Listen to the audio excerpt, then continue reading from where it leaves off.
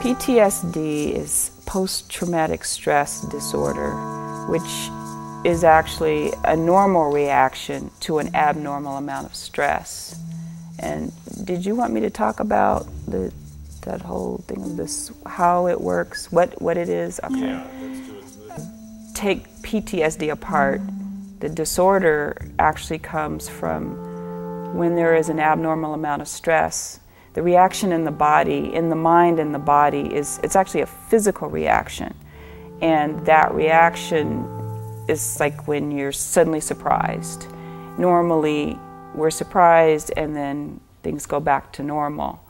When you have severe trauma, that trauma is trapped, and it's like a switch that it should be flicked off and on so many times in a lifetime, and it's just overused, and in essence something breaks, and it changes the way that we react to stress, actually forever.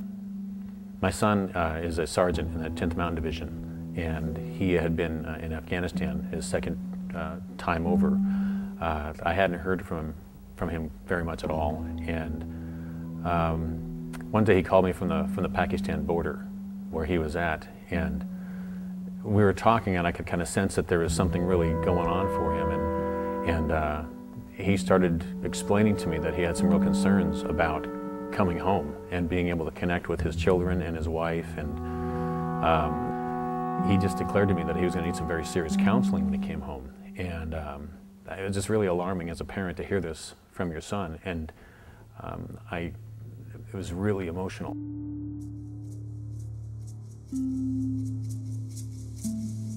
The statistics from the military's own research says that upwards of 17% of our guys coming back from Iraq are suffering from post-traumatic stress disorder, PTSD. But upwards of 60% of the people who are really needing the help the most won't seek help. You know, we've all, in the military, we've lived in a code of Army of One, the few, the proud, the Marines, adapt, overcome, improvise. There's nothing in there that says seek help. Because the trauma comes from such intense things, a body exploding, the smell of blood, having to pick up body parts, or you're dealing with feelings of extreme grief because you've lost, like your own arm when you lose a partner in war. So there's the grief. There are all those normal feelings connected with grief, but you still must continue. And so there's this combination of feelings that are trapped, and they stay there. The things that bring them back could be something as simple as the sight of blood or the sound that you heard at the same time. But once you're back, you're there. You're at your place of trauma. And for many, like myself, I go back to the original trauma and I relive it as if it's happening. It's hard to tell where you are versus where you are in your head because it's real. All I know about my father's experience was that he was in the Marine Corps and he was in Korea. And he went to go seek help initially, but the therapists seemed like they were more concerned about things that were important to them, and they didn't really relate to him. So he immediately shut down and just never went back. And consequently, what I was raised around was a guy that I knew he loved me, but he was very volatile, very scary.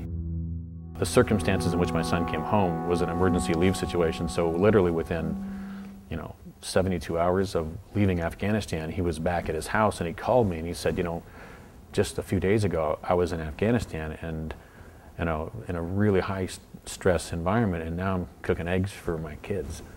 And it was interesting to hear him say that I haven't been touched by another person in 9 months. I have been with my buddies, and we've been in really extreme situations, and to come home, if it's funny, he says, my wife's like a spider monkey, she just wants to be with me and all around me, and I get to the point where I can't handle it, and then she misunderstands, and so it's been a real adjustment trying to figure out, how to come back, how to rejoin my family, is what he was telling me. It's weird for me because I can be a civilian, but I'm a soldier, and I understand both sides, and I have PTSD. I understand the feeling, that moment when you lose control. And many people ask me about soldiers who commit crimes, who are stuck in that criminal act, and in reality, it's that adrenaline rush, and it's no different than the athlete who does an exceptional job. You know, the Michael Jordan who makes the perfect shot, that feeling of the whoosh. It's perfection. And the same thing happens in battle in a perfect kill. I mean, it's sad to say, but that same human emotion is there, and exhilaration, and job well done. And for some, those who may have other issues, that moment gives them the biggest feeling of personal value, as well as the physical response. You know, it's pleasurable. And it's, in society, this is wrong. But as warriors, this is right. And it's a difficult world to live in when you are a trained killer and good at it. To come back to where you couldn't even strike another person without going to jail. As someone who has PTSD, I had to look in my daughter's eyes and see fear, because I was enraged in the midst of an episode. And a child knows a difference. What can you trust?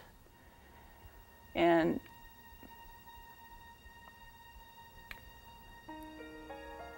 so many children from this war will not have parents again. They'll come back, but they'll be shells of who they were.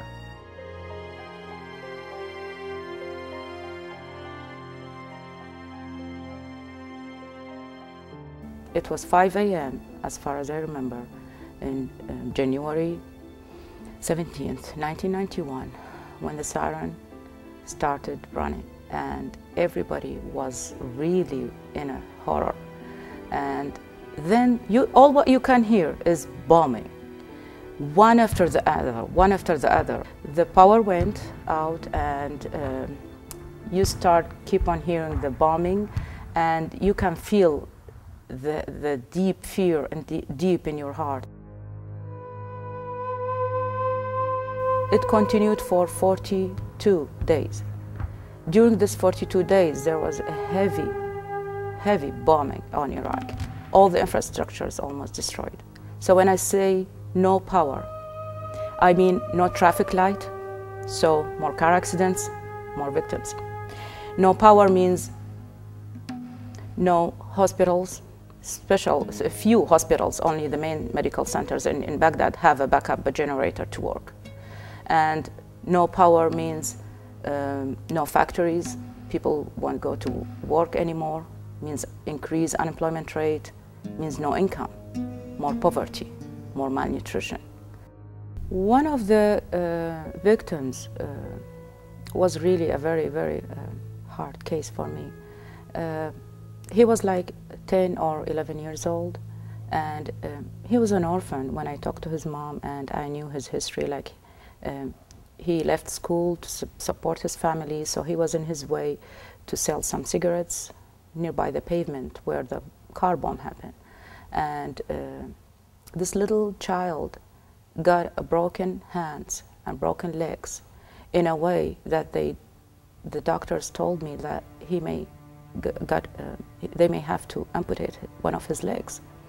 And I can imagine, like a 10 years old boy, what does it mean for him to live with one limb? They have been punished for nothing. Those are innocent civilians. They were just hoping to live like any other human on earth. And this kid, for example, if he didn't get enough help, if he didn't get a prosthetic limb to help him to get a job, if he didn't get enough education, all what he have in his heart, a dream that will never come true, a hope that will never find a space to grow, and a hostility that will never end. Because I was trying my best to let everybody know that American people are very good people, and they can help. But the problem is that we need a proof. We all get up in the morning and we listen to the radio first thing in the morning. You walk down and you get at the breakfast table with the newspaper and you read another story about a car bombing in Baghdad, or about the assault on an insurgent stronghold near Basra, or you read about civilian deaths in Fallujah. And we're confronted with a world that is broken. And the question for each of us individually has to be, what can I personally do? I must do to help to heal this world. We don't always recognize the power of our actions, and we think that history either sort of instantly changes with these grand dramatic acts, or else we're powerless to shift it. And if you look at the stories of how people actually change history time and time again, it's often the unheralded actions, the small actions, that end up changing things. Today, I work with soldiers, I work with returning soldiers, I work with families in trauma. The thing I concentrate on most is helping other soldiers understand what's wrong with them and learning to live and learn and love despite that. When I talk to people about veterans and families, our organization, and what we're trying to do to build a community support network of family members, employers, community leaders, the overwhelming response that I get, which is really refreshing, is people generally say something to the effect of, let's get it right this time. You know, let's learn from the past. Social change isn't accomplished by simply voting for a different politician or by voting on a budget. Social change occurs in the hearts of human beings. I guess I would say is that, Danny, this is a long-term process, and it's going to take time, and we're going to make a difference for all of your buddies that are coming back as well, that maybe aren't seeking help as you are, and we're going to make a difference in the community because of that. Well, I mean, conflict has certainly been with us since we've been on the planet, but war in terms of organized, mechanized, bureaucratized massacre of other human beings, I mean, that's a creature of our times, our culture, our economy, our political systems, and I think it's possible to change. Is it easy? No, but sometimes the title of my last book came from a Billie Holiday song, which the phrase was, "The difficult we'll do right now, the impossible will take a little while." And maybe that's in the vein of the kinds of things that will take a little while, but I don't think it's impossible. The healing process isn't something someone does to us or for us. It's something we do. And I feel like my calling now is to reach as far as I can to make sure those steps are sure and solid. And I'll do it till I die.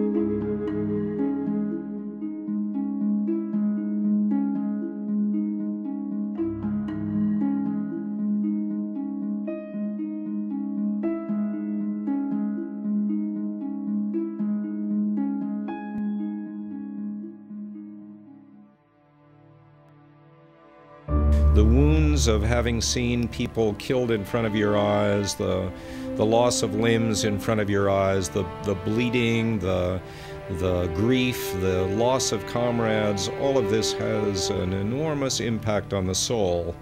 And we need to do a lot better for these young veterans, for these young people who have given their all for our nation. And it is my prayer and my hope that we'll do that in an effective way, in an unprecedented way, because this is a bit of an unprecedented experience in the last couple of decades.